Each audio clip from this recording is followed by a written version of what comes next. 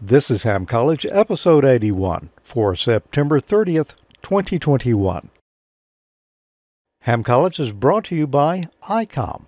ICOM has the perfect base station ready for action.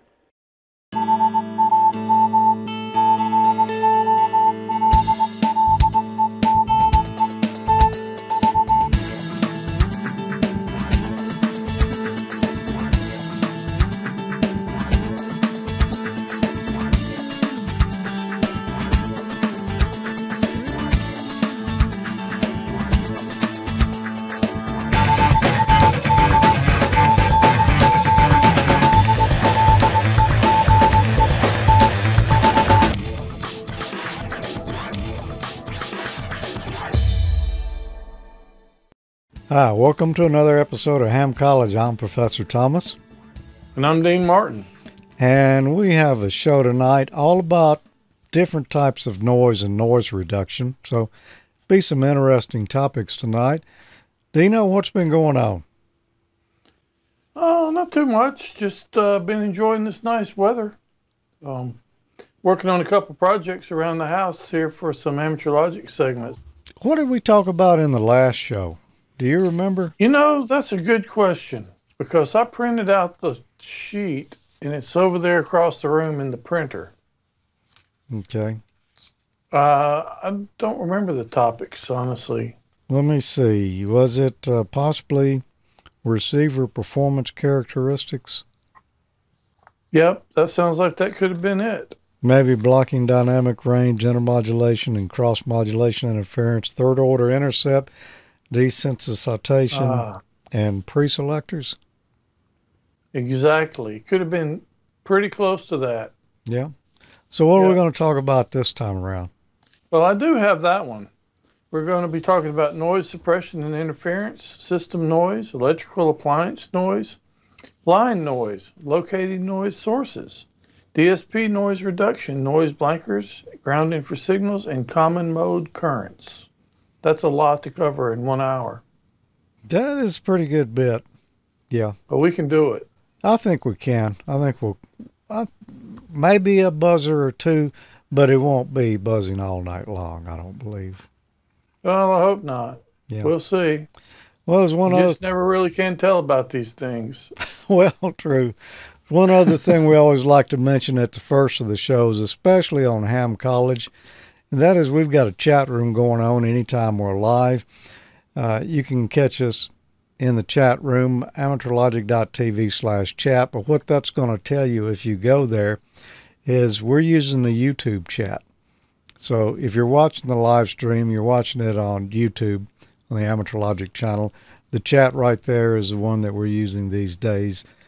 You have to be a subscriber to the AmateurLogic.TV YouTube channel to post in the chat. Now, you can watch it without subscribing, but if you'd like to post in there, go subscribe. We do that to keep the spam and stuff out of it, and that has really helped. Otherwise, we couldn't really use that. Yeah, so. Otherwise you're going to have to watch screen door ads and stuff like that. Yeah. But it's we literally watch it during the shows, so join in with us, and it's a good time in there. Are you ready to get on into it? Let's do the coin toss. Call it virtual coin toss. Yep. I elect to receive. Okay, I think we can arrange that. So, first question for tonight. What problem can occur when using an automatic notch filter, ANF, to remove interfering carriers while receiving CW signals? A, removal of the CW signal as well as the interfering carrier. B, any nearby signal passing through the DSP system will overwhelm the desired signal. C, received CW signals will appear to be modulated at the DSP clock frequency. Or D, bringing in the DSP filter will completely remove the spaces between the CW characters. You know, I'm a big CW guy, but not really. Yeah. What problem can occur when using an automatic notch filter? to remove interfering carriers while receiving CW. Removal of the CW signal as well as the interfering carrier in nearby signal passing through the DSP system will overwhelm desired signal. Received CW will appear to be modulated at the DSP clock frequency. Ringing in the DSP filter will completely remove the space between the CW characters. It's not going to be D. Notch filter to remove interfering carriers. That's awful narrow. CW is so narrow. I think it's going to probably be A. It's going to be the most plausible one. Removal of the CW signal as well as the interfering carrier. Everyone in the chat room is saying A. So, yeah, if you've ever tuned in a CW signal on your HF rig while the notch filter is on, you know that's immediately what it does. You just hear it take out that CW signal. Now, you got a question for me? Sure do. It's right here. How about this one? That'll work. Which of the following types of noise can often be reduced with a digital signal processing noise filter? A. Broadband white noise. B. Ignition noise. C. Power line noise. Or D. All of these choices are correct. Which of the following types of noise can often be reduced with a digital signal processing noise filter? Broadband white noise, that's going to be like hiss, or like if you tuned in on an FM receiver between channels, off frequency, you're going to hear broadband noise there. Just, constant hissing. Ignition noise, that's going to be like spark plug noise and stuff. It's going to be the little spikes. Power line noise, probably buzzing and static, but a DSP filter, it's going to help some on all of those. So I'm going to say it's D. All of these choices are correct. Chat rooms, yeah, that's what they're saying. And it is. And I'm going to say on these questions tonight, if you've used a modern receiver on HF, you'll probably know a lot of these from personal experience. So let's go on to the next one here, Dean. Which of the following signals might a receiver noise blanker be able to remove from a desired signal? A. Signals that are constant at all IF levels.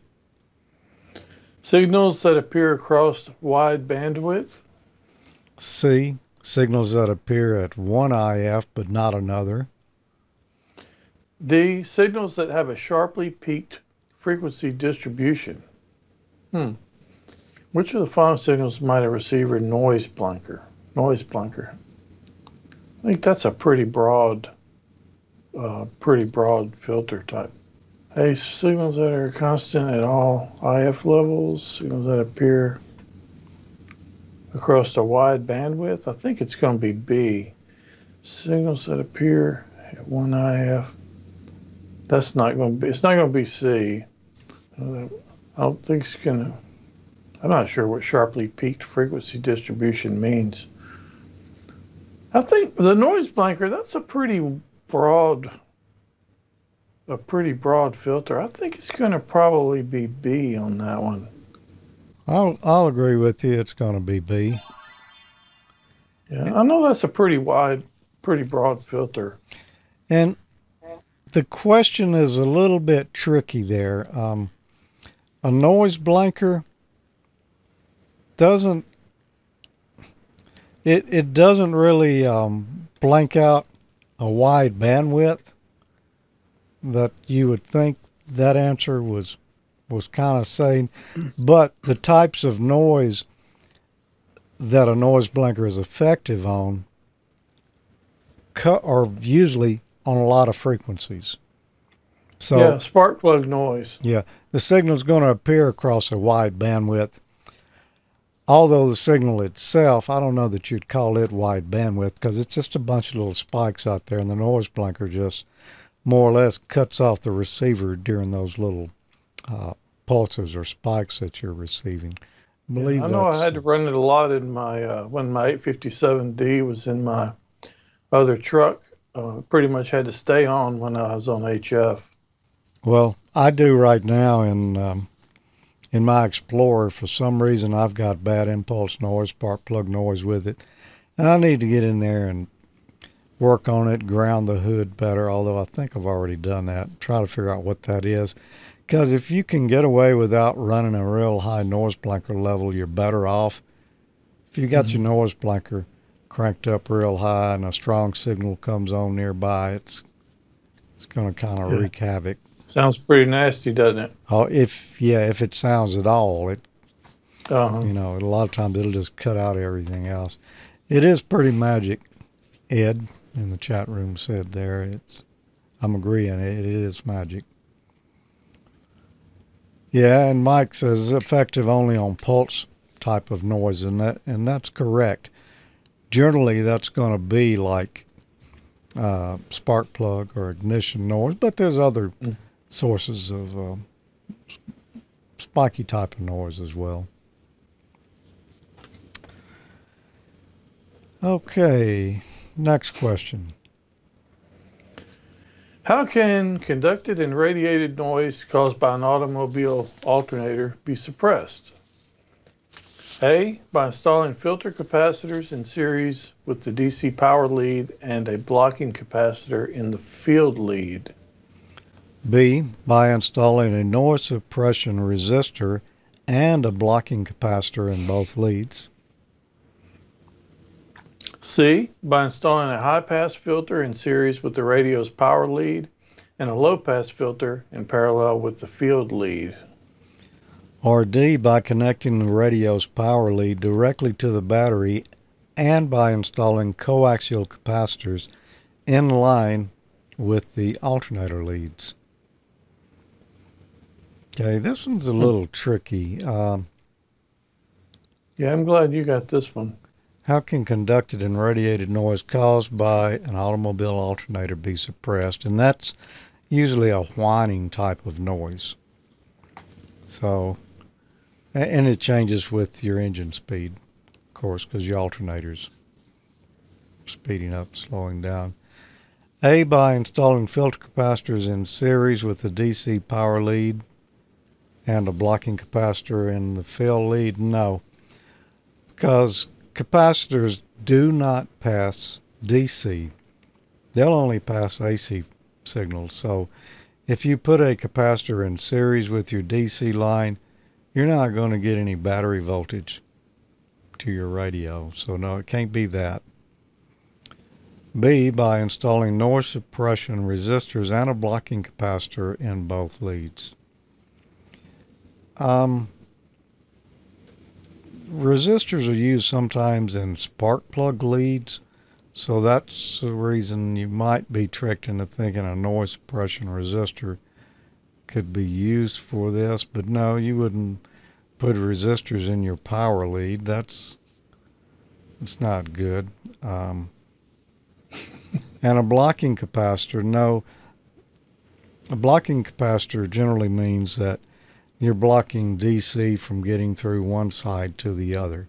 We don't want to block the DC. We need DC to run our radio. So it's definitely not B. C, by installing a high-pass filter in series with the radio's power lead and a low-pass filter in parallel with the field lead. This one doesn't make sense either.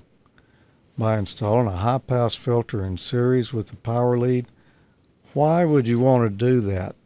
A high-pass filter means that it's going to pass higher frequencies and not lower frequencies. Well, DC is like 0 hertz. Why would you want to block it, I mean, you got to have your DC going through there.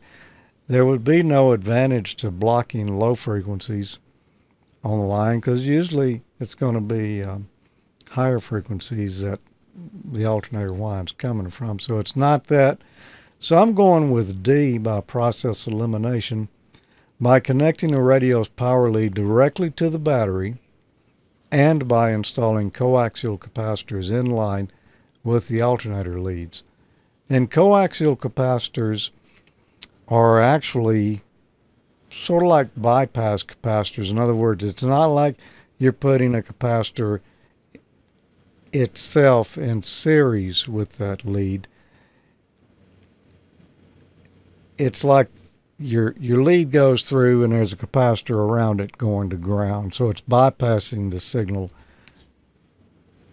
that might be noise. DC capacitor is not going to affect, but any AC, which interference or noise alternator whine is going to be some type of AC. So by having a capacitor there or coaxial capacitor there, you're essentially bypassing that noise to ground. So that's going to be my answer.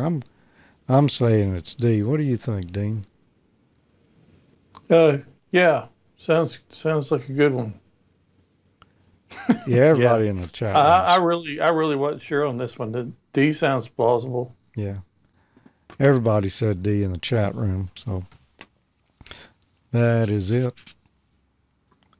Some of those terms may sound familiar, but they're not used for these purposes. Yeah. Trying to be sneaky. Exactly. And you know they will do that on these exams. Mm-hmm. So, how can radio frequency interference from an AC motor be suppressed? A, by installing a high-pass filter in series with the motor's power lead. B, by installing a brute force AC line filter in series with the motor leads. C, by installing a bypass capacitor in series with the motor leads. D, by using a ground fault current interrupter in the circuit used to power the motor. Well, D's not going to be it.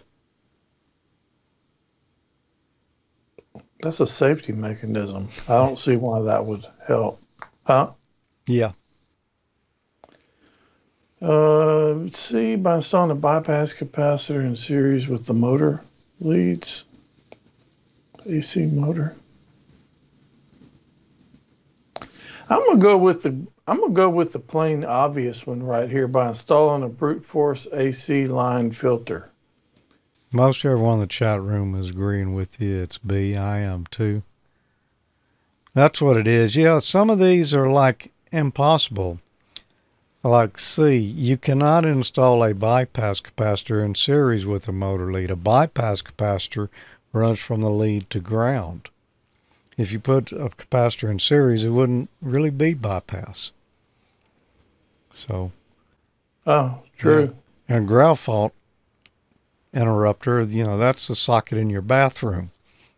Yeah, that's the safety mechanism. Yeah. I hope you're not going to stand in the water and work on your motor. Well, I hope you don't have a ground rod attached to your car. Good point. If you do, you're not going very far. No. Not in a hurry.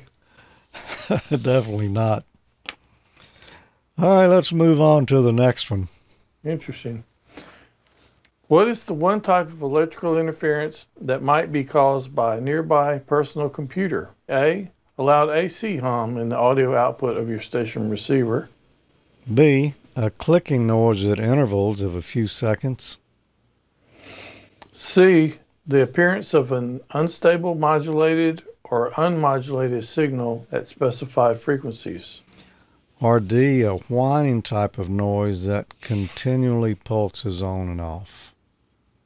That B, clicking noise, that's your Western Digital hard drive.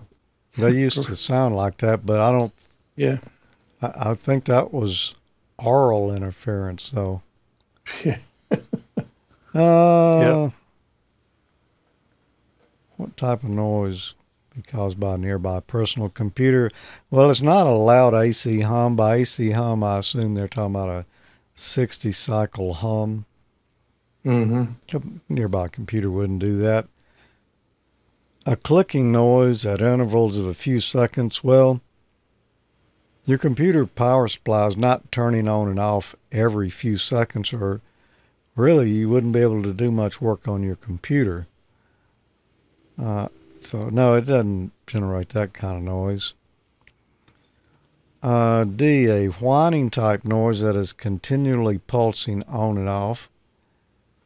No, because if it's continually turning on and off and you can hear that, your power supply must be something wrong with it. It's not going to be producing very good DC power to run your computer. So I'm going to have to say it's C, the appearance of unstable modulated or unmodulated signals at specific frequencies. I would agree with that 110%. And the chat room does too. And I believe it is, like you say, 110%. So Yeah, there we go. I think we've all probably seen that one. Yeah, that is the first group of questions here. So what do you say we take a quick break? Okay. And come right back. Use a break. ICOM has the base station of your dreams with the IC7851, IC7610, IC9700, and IC7300 SDR transceivers. ICOM's amateur radios are top of the line and are the first choice for contesters across the globe. Robust base stations like these cut through pileups, letting you work the bands and record those contacts. Stay connected remotely with the RSBA1 app and keep your competitive contesting edge with ICOM. Heard it, worked it, logged it. The IC7851 gives you a new window into the RF world and is HF excellence unparalleled. With faster processors, high input gain, high display resolution, and a cleaner signal, it's truly the pinnacle of HF perfection. Dual receivers, digital IF filters, memory keyer, digital voice recorder, high-resolution Spectrum waterfall display, enhanced PC connectivity, and SD memory card slot.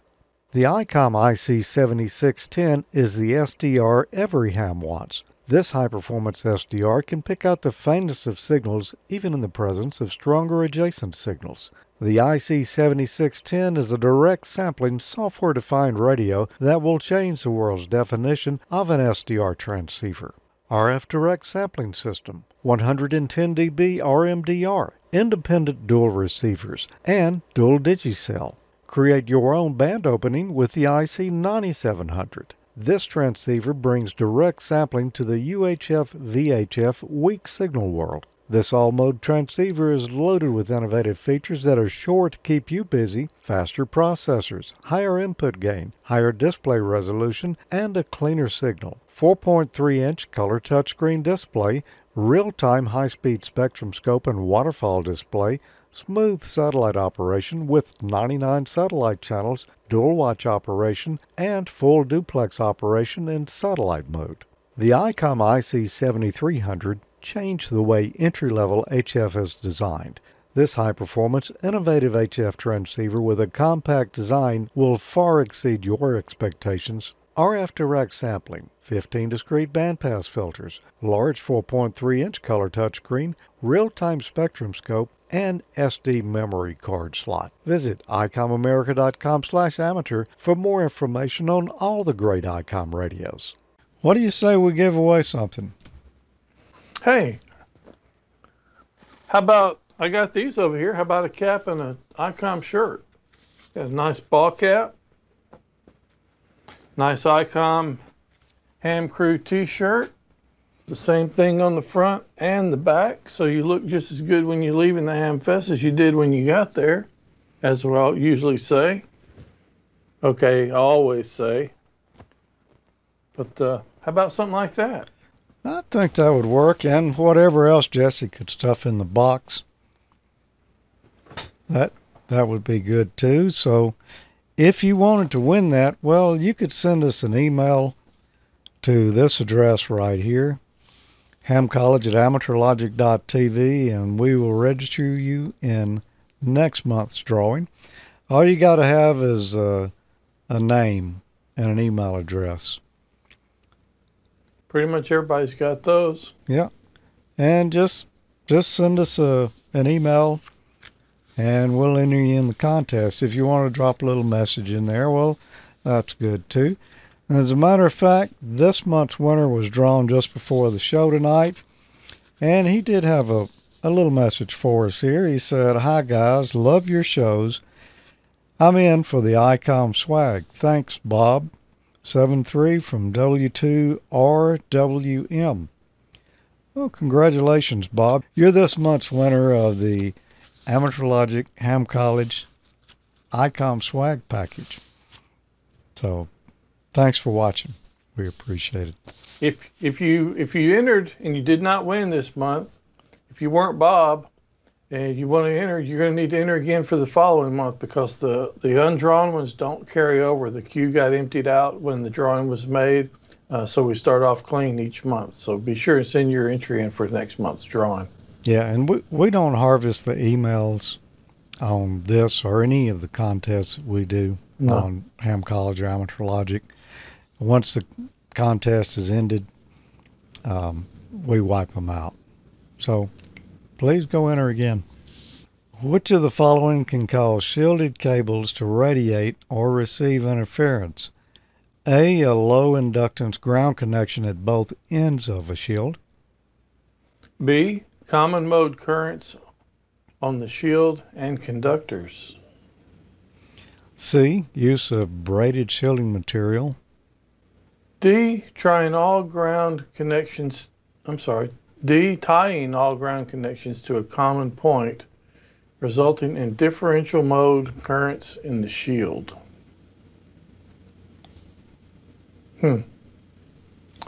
Which of the following can cause cables to radiate or receive interference? I know common mode currents can cause a problem.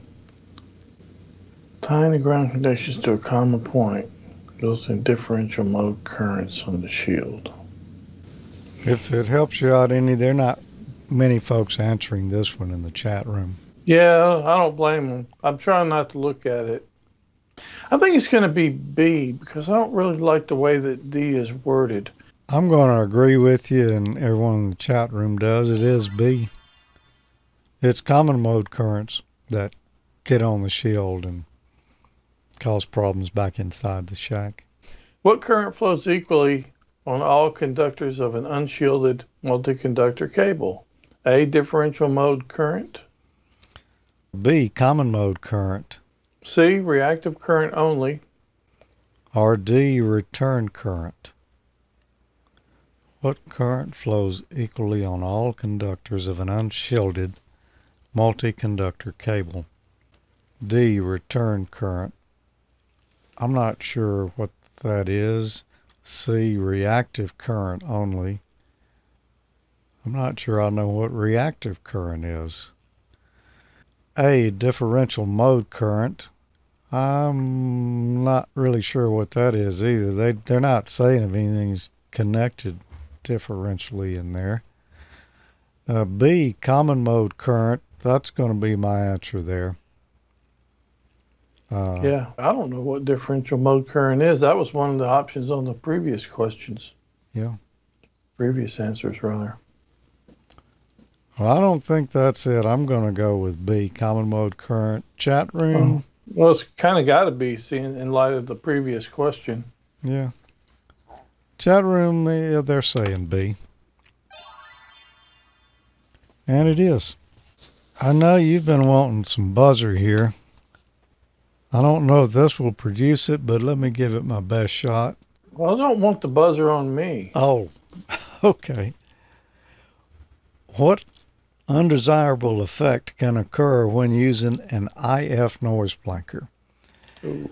A, received audio in the speech range might have an echo effect.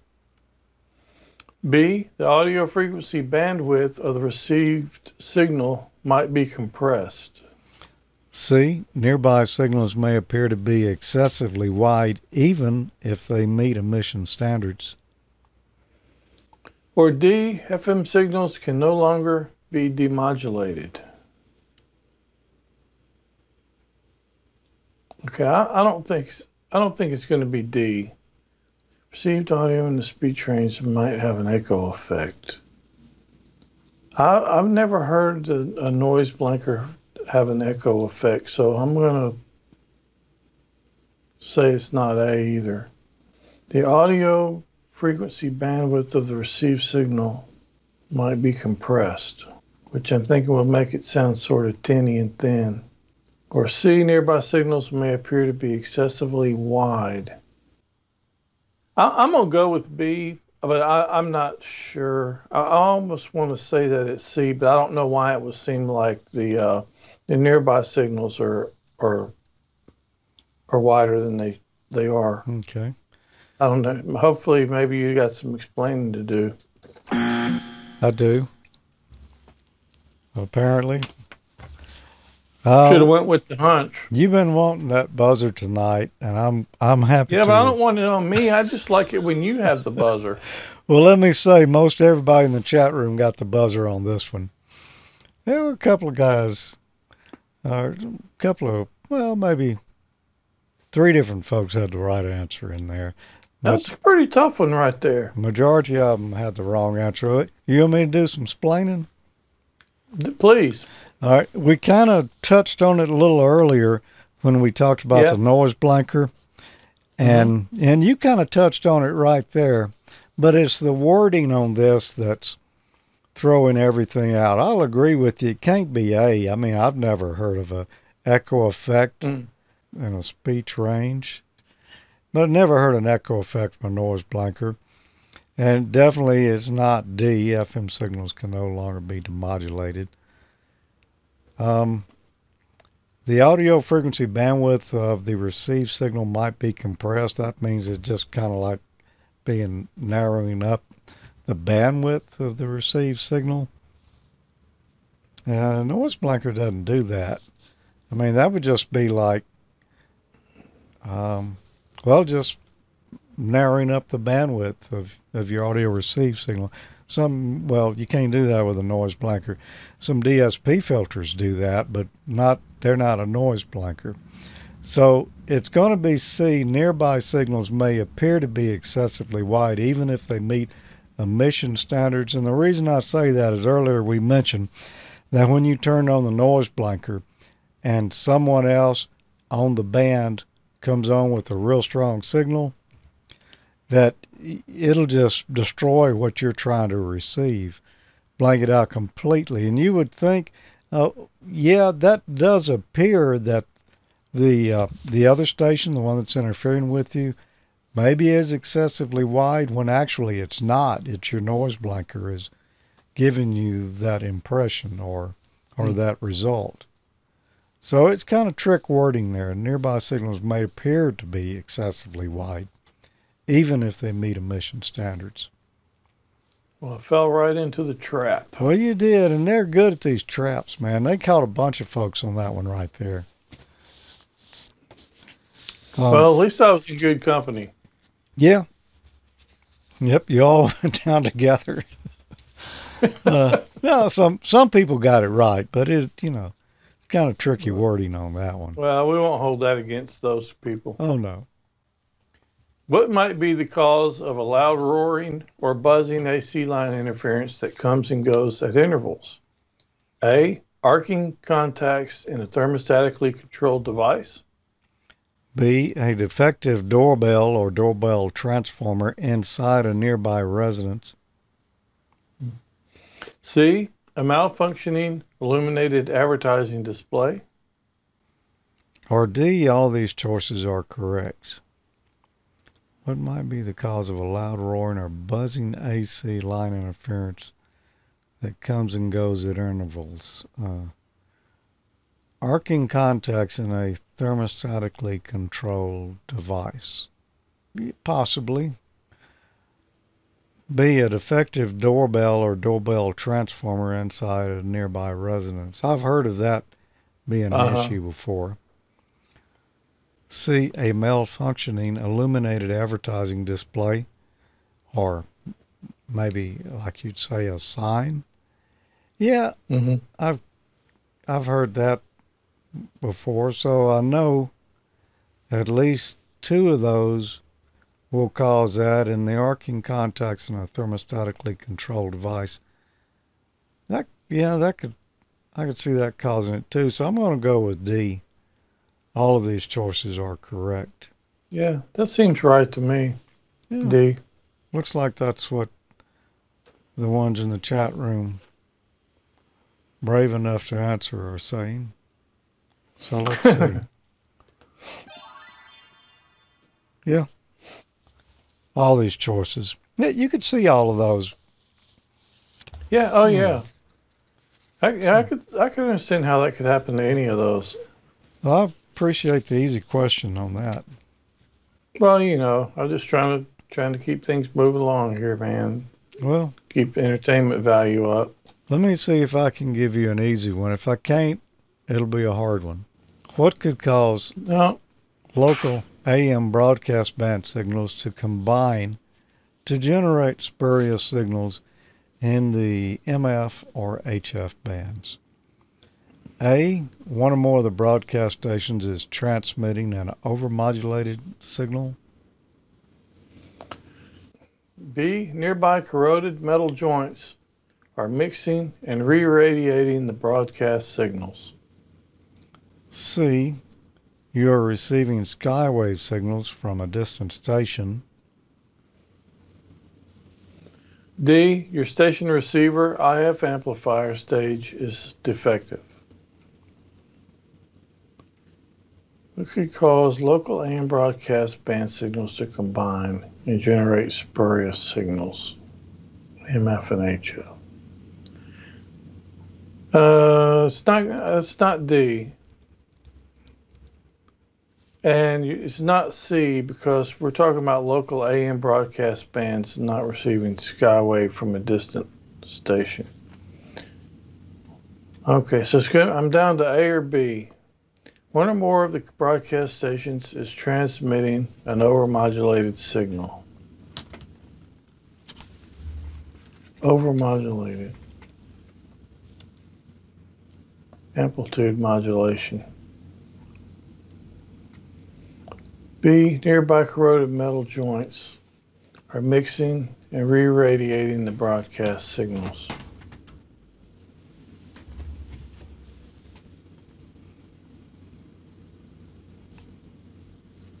One or more broadcasters. I don't think it's either A or B. I'm pretty sure of that. And I don't think it's A. One or more of the broadcast stations is transmitting an overmodulated signal.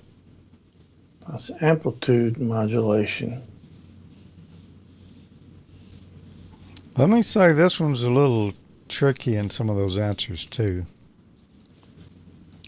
Well, I'm pretty sure it's not C or D. I'd almost bet on that. Almost.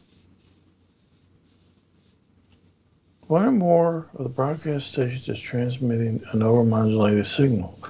So they're going to mix and cause a spur. I know that if it's close by, that stuff gets into everything, man. I'm gonna go with B, just because I don't think A is right, but I don't know why B's right either. I could see that the AM getting into stuff. It used to get into everything when we lived over near off of Beasley Road. I used to live in an apartment right there, right by the antennas, and I'm guessing B. I don't think it's A, but it probably is because I said B, but at any rate, that's my guess. That's what I'm sure it's not C or D. I know that. They're saying. At least I think I know it. Chat room, most everybody is saying B in there. Okay. I'm saying it's B too. And it is. And would you like some explaining on this one? Absolutely. All right. The reason A is not right, because the question again is saying AM broadcast band signals to combine and generate spurious signals. Yeah. If and that's kind of why I ruled out A. One or more of the broadcast stations is transmitting an overmodulated signal. Yeah, if one of the broadcast stations was transmitting an overmodulated signal, it might cause some spurs. It wouldn't take a second station out there to combine with it to do that. That one by itself could possibly generate some spurs. Whether there's another signal there or not really wouldn't have any effect on that. And C and D, yeah, you knock those out right away because it's nothing to do with skywave signals. Yeah, those two didn't even really make any sense to me. And it's nothing to do with the receiver IF amplifier stage is defective. But B, nearby corroded metal joints are mixing and re-radiating the broadcast signal. When you've got a corroded joint, and that can be like some connection on a tower, might be a corroded joint there, or a chain link fence nearby. You know, might have a couple of wires crossing. There's a little corrosion right there. That causes a nonlinear rectification of the signal. When you've got a corroded metal joint, this comes up quite often when you're reading about intermodulation interference. And a corroded metal joint will definitely cause that, where otherwise those two signals might not be any problem at all. Now, there's other things that can cause, combining and generate spurious signals, but the only one listed out of these four here that really could is B. Corroded metal joint. Okay. Interesting question. Now, that's all the questions for tonight. There is one I wanted to revisit here, if I can remember which one it was now. Back in the question that we had, how can conducted and radiated noise caused by an automobile alternator be suppressed? And we had those answers there, and they were all talking about capacitors. The coaxial capacitor? Yeah, all of that stuff. And there's another way that you can block alternator noise, and I'm surprised it wasn't on here. I don't know why they didn't have it on there, because I've done it before. And you could buy these. Radio Shack even sold them for CB radios. It's a coil. You put a coil in series on the DC line, and that can block alternator noise. And somewhere here, I don't know if you remember it, I took that metal ring and wrapped a bunch of turns of wire around it, and a capacitor, because I had such bad noise in that expedition that I had, and that's the only thing that finally cured it. I had tried everything else, and that knocked it right out. That's not one of your choices, so maybe I shouldn't have said anything about that. But I did, so so don't let it confuse you. Yeah. Just know it later when you have the problem. Yeah, just the fact that it worked for me doesn't mean you'll pass the exam with it, because it's not one of the answers you can choose. Okay. Why don't we get a quick message here, and then you can sing the theme song, and we'll talk about how we're going to give away this radio. All right. Around the 15th of each month, it's Amateur Radio's original and longest-running video podcast, AmateurLogic.TV, with hosts George Thomas, Tommy Martin, Emil Diodene, and Mike Morneau. Roughly, here's what I have. The bottom trace here is ground. While the elements will jiggle some, they're actually not too bad. It's light. After putting it together, I decided to test everything, so I ran in 12 volts, and I'm measuring the output here. No, it's not too windy right now, Jim. It was yesterday. We're in the antenna switching matrix. Any one of our 6 broadcast transmitters could be connected to any of the 22 antennas. I personally am so thrilled that George got the special award. Well deserved, my friend. That's really cool. Yeah, What about the Super Bowl, Emil? Did you go to the Super Bowl, or were you at home operating that night? Tuning my amplifier, and I lost power in the shack, and went outside. The house lost power. And the whole neighborhood went out for about 30 minutes. I don't know what happened. Wow. That explains a lot. Now we can take this and put it over inside our box. It's flush to the bottom. If we were to rotate, we can see that thing goes all the way through. So we'll have a hole in the bottom. What ammunition do you use in there? Actually, you can use black powder. You can use WD-40. You can use, anything combustible. You just have to use the right quantity, and we assume no responsibility for mishaps. Here's what it looks like after I've got them all soldered together and heat shrinked up. Okay, let's give it a try and see how it worked out. So there you have it, the hula loop. No, you can't null out the dogs barking. I have 2 thin film solar cells to run this. Looks like a little mini weather satellite, actually. And I'm using guitar string for the antennas. I particularly like that last one there, $29.99. You can get a 50-foot garden hose extension cord combo. Do not get cord wet. Now, most of these J-poles are built with metal elements or tubing. The reason I chose wire for this one is the length of this particular one. So I wanted to hang it from the tree so I can hoist it up there. Yeah. Go fishing. Well, we couldn't find the reel. Yeah. Is that what that is?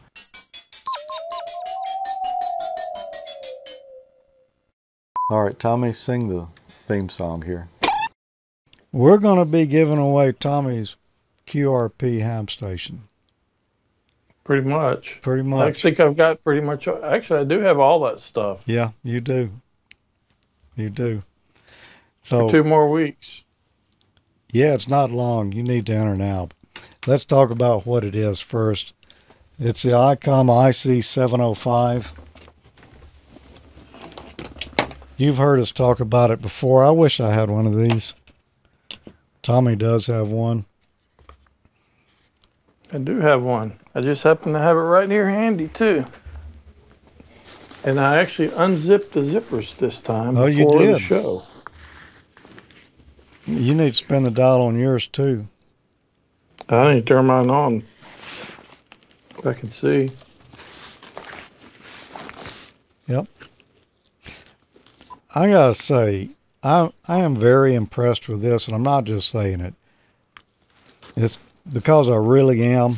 I would not have thought you could have a QRP rig that had so much built into it. And this is essentially just like a IC 7300, which is much larger, except this one has VHF and UHF and D-Star in it as well as HF. The battery, That's pretty awesome. I love mine. yeah. It's fantastic. And you've got it in the backpack, which we'll be giving away Yep, as I do. well. So, Yeah, the backpack's pretty nice. It's got, well, I didn't unzip all of it. I don't want to run the zipper noise some to air here, but so let's talk a little bit about the radio. So IC705 all mode portable. It's an all mode radio. Covers HF, 50 megahertz, 144 megahertz, and 430 megahertz. It's got D-Star DV built in, single sideband CW, AM, and FM modes. And you can even enjoy FM broadcast and airband reception on that radio as well. RF direct sampling system. It greatly reduces distortion. A high-speed, high-resolution, real-time spectrum scope and waterfall display are incorporated in the compact design for the first time in a radio of this class. Real-time spectrum scope and waterfall display, just like in the IC7300 and IC9700. Now you can have it for field operation. Utilize base station features without the price of one in a compact radio. Quickly monitor band activity and find a clear frequency, which can be important. GPS functions are built in, enhanced field operations with the built-in GPS functions and the antenna as well. Functions include location logging, RxTX locations via DPRS, near-me repeater scan search, QSO recording with metadata, and internal clock synchronization. It's a large 4.3-inch color touch screen to improve visibility and operability in the field. Built-in Bluetooth, wireless LAN. You can use it with a smartphone, linking, and remote control. It's got a micro SD card slot to store user profiles, QSO recording, transmit voice memory key or ready logging, GPS data, and screen captures. And it comes with the supplied HM243 speaker mic, which is a really nice, heavy little speaker microphone here as well. And you can assign keys on it as well for frequently used functions. Operates from, well, actually a handy-talkie battery. This is the same battery that you'll find on many ICOM handy-talkies, particularly the ID51 series. It's a little lithium-ion battery. You could have several of these charged up and ready to go if you were going to go out and operate for a while in the field. Very lightweight little battery. And you could take the one off your handy-talkie if you've got that with you as well. With that battery, you can get 5 watts, or you can use external 13.8 volt DC supply with a power jack here on the side. It comes with a cable as well. And if you're using external power, like maybe a 12 volt battery or a power supply, you can get 10 watts out of that rig. It's a direct sampling receiver, and it receives on frequencies between 0.03 megahertz and 470 megahertz. Really nice radio. Tommy doesn't want to give it away. Doesn't want to give his away. But we're going to give this one away. Got some things to go with it as well, Tommy. When you go out in the field and you want to tune that thing, you know, if your antenna is resonant, that's best. But what if your antenna is not resonant? You might want to. And it's probably not. It's well, not for every band, but. What would you use? Well, the AH705 tuner. I've actually got one of those in that bag as well. That tuner covers from 1.8 megahertz up to 50 megahertz bands. There's an SO239 connector for 50 ohm antenna, such as a dipole or Yagi on it. There's a terminal connector or a binding post that you can use for a random or long wire antenna.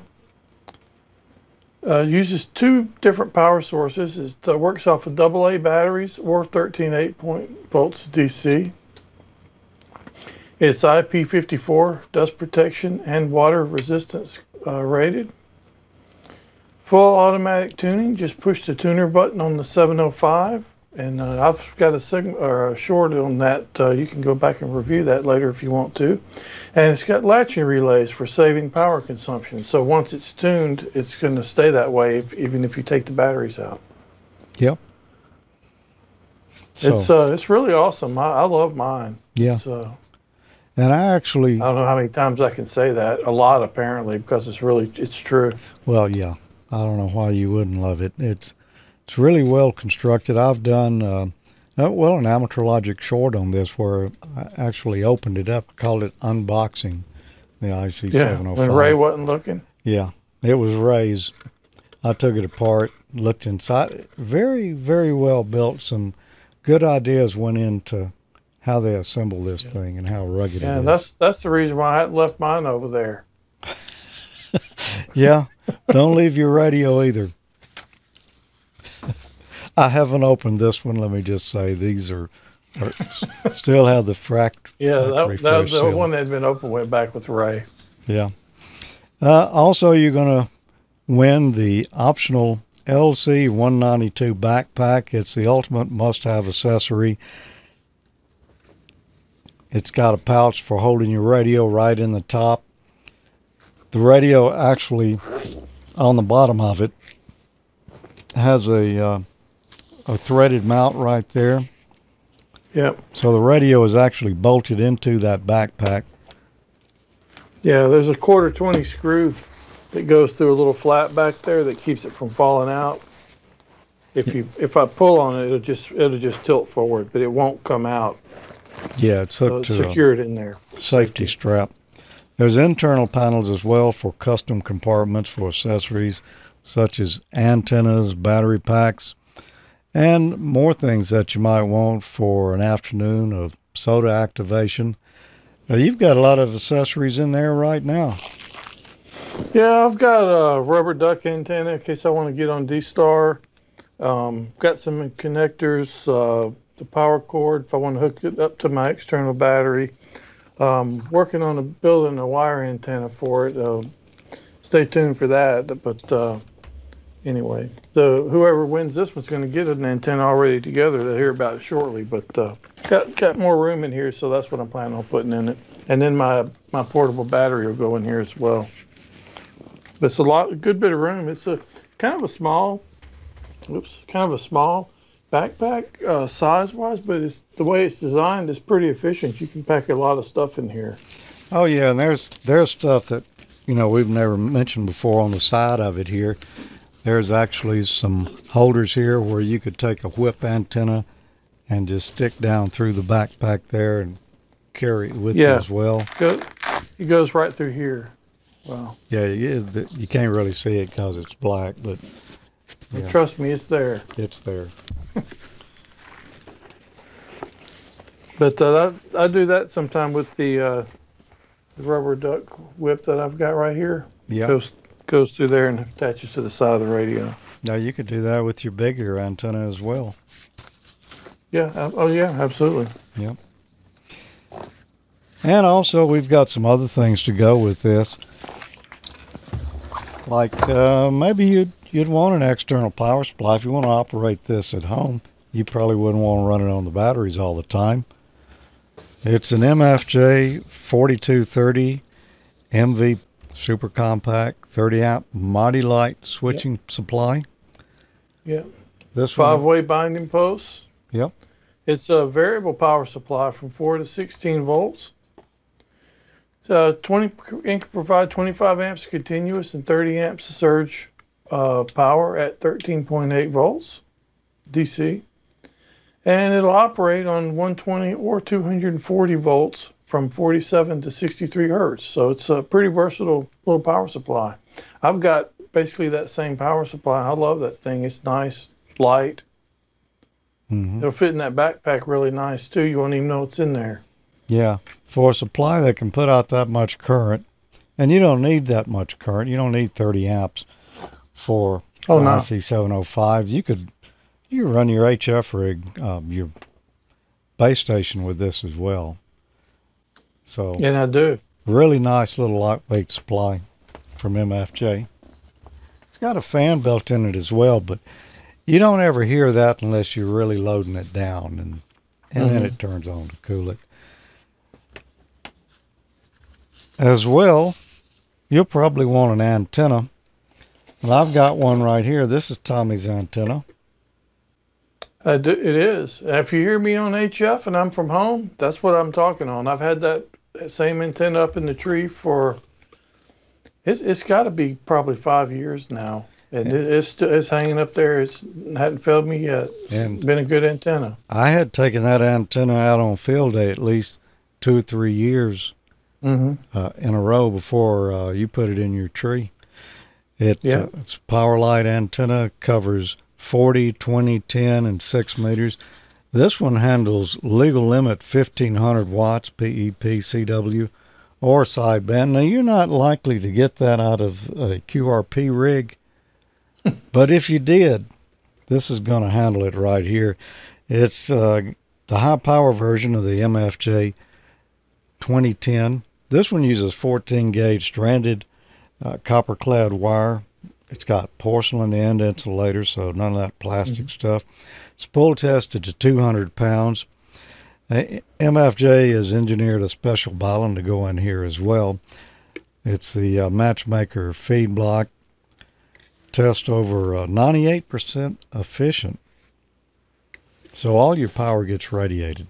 It's height compensated, so it doesn't have to be super high up in the trees or on the poles to have a low SWR on all the bands. And it's built to last, UV resistant, marine ABS feed block, stainless steel hardware, Teflon SO239 connector on here. So it's ready to go out in the environments, and a little coax. We're also going to give away a Hank, I think you call that a Hank, don't you? Of MFJ RG8X coax with the connectors already on it. Cool. So somebody's going to win a really nice, pretty complete station. Yeah, very complete station. If you'd like to be the one to win that, well, we got a few rules here, because what would a contest be without rules? It would be a free-for-all. So we want somebody to really, win this legit and have a great prize. So let's go over some of the rules here. First, you must be a licensed U.S. or Canadian amateur radio operator with a U.S. or Canadian shipping address. Only one entry per contestant. Sending more than one entry would disqualify the applicant. So please only send the one. Yeah. The winner is going to be responsible for any taxes that may be incurred. The winner agrees to use of his or her call sign and name and any promotional and news items related to the contest. And contestants must not be an employee or affiliate of AmateurLogic, Ham College, ICOM, or MFJ Enterprises. And how do you win? Well, it's pretty easy. You send an email to contest2021 at AmateurLogic.TV with only your call sign in the subject. Include your name, call sign, class of license, and address in the email message. Submissions must be made between Friday, August 13th, and Monday, October the 11th of 2021. If you haven't got your entry in, you've still got some time, but you need to go on and get it in soon so you can be registered for the drawing. On the October 15th episode of AmateurLogic.TV, we're going to do a random number drawing of the entries that we've received, and we'll do it right before the show on October 15th. That's a Friday night, and we're going to announce it in that episode. So you want to tune in and be listening in a couple of weeks live. Find out if you won. And if it's determined that the winning entry doesn't meet the qualifications, then we're going to do another random number drawing and select a winner by the same method. You can get all the rules and regulations. And where they go to get information? www.AmateurLogic.TV/contest. Yep. Go to this website right here, and you'll get all the details that you need. If you registered and you didn't get a confirmation email and you're questioning it, don't send an extra one and get disqualified. Email George or myself, and we'll be glad to look and confirm that your entry is in there. Do go enter AmateurLogic.TV/contest. We're going to be choosing someone. It might as well be you. Me? No. No. Not you. Me. Yeah. But it won't be me. All right. Couple other things on the way out the door here we want to mention, and that's the AmateurLogic Sound Check Net that's going on every Tuesday night. Tell us a little bit about that, Tommy. Yeah, it's a lot of fun. We say this every time, and we get new check-ins every week. It happens every Tuesday night, as you can see, at 100 UTC or 8 p.m. Central Time, so you can figure that out. It's on pretty much all the digital modes. We've got three linked hubs now that we're using. K8JTKs, N8PCs, and K0JSC, the fun machine, are all linked up with all their nodes and everything, nodes and modes. We have a question, usually a ham-related question each time. And it's usually kind of fun question, and people kind of enjoy, answering the question, sharing a little bit about it. Sometimes it's something about some Radio Shack something or an antenna or what your favorite modes are, different things like that. But anyway, it's really a good time. It's been going on for what was that? The last one was like the 76th one, so it's been going for 76 weeks now, and it's still growing. So if you haven't checked in on it, come check it out, and I think you'll like it. Yeah. It really is a lot of fun. And let's see, a couple other things we wanted to mention here, and that's during the month, we do one episode of Amateur Logic every month around the 15th, and an episode of Ham College around the end of each month or the first of each month. And that leaves generally a couple of weeks in between there that we don't have a live show or, a regular full-length episode. We've been posting some Amateur Logic short videos there. The most recent couple that we posted were of me. It was a W5 JDX Classic, one I did a number of years ago on the MFJ Crystal Radio Kit. And in one of the shorts I built it. The next one I tested it and showed a couple of hacks there on it that you could do to experiment a little bit. And so go check those out. Those are only on the Amateur Logic YouTube channel. So go to YouTube and check out the Amateur Logic channel there, and you'll find them all. And we are working on those all the time and just posting those little short videos in there. So you'll have something in the off weeks to keep you entertained as well. You're definitely going to have to subscribe to get notified to those, though, because they don't go out on our normal feeds. Of course, you can watch them on the Roku and the YouTube app, but if you subscribe, if you've got the Amateur Logic app and that's how you're used to watching us, you won't see those on there. So you need to subscribe on YouTube to be able to see the shorts. Yeah. And if you'd like to catch up and see what's going on throughout the month with us and community of viewers, well, we've got social media out there, facebook.com/groups/hamcollege or /amateurlogic.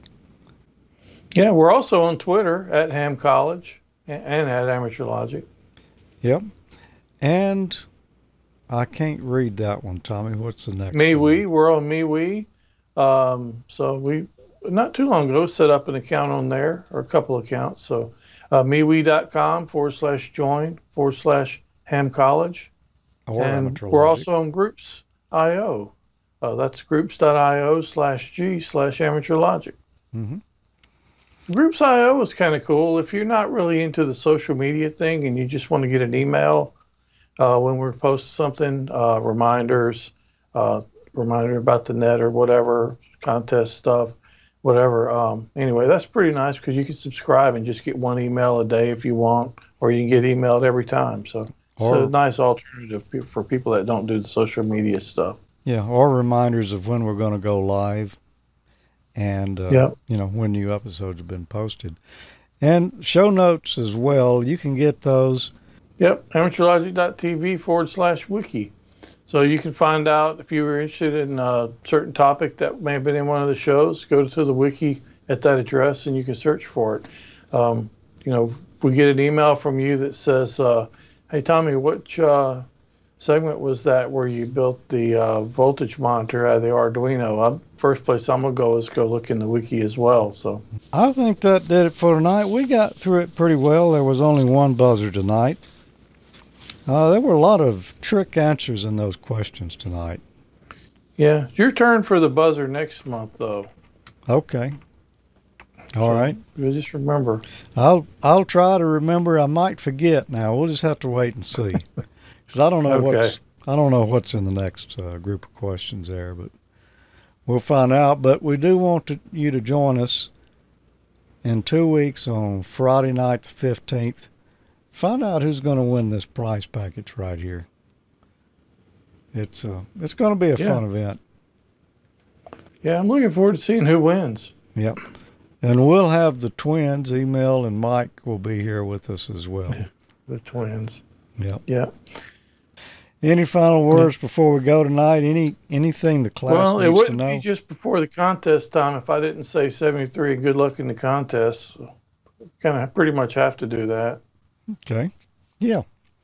I think that's a good statement there we can all live by. Well, thanks for being here. We appreciate you all watching. And, join us again at the end of October. And join us on the 15th for the next Amateur Logic. 7-3, and as Tommy said, good luck in the contest. 73. We'll see you next time.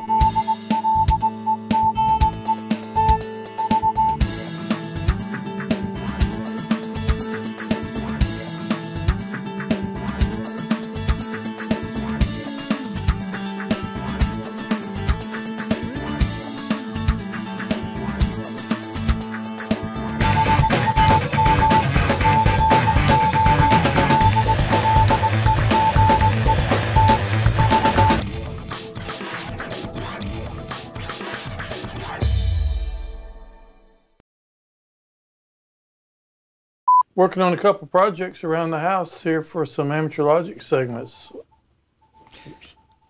And listen to the radio.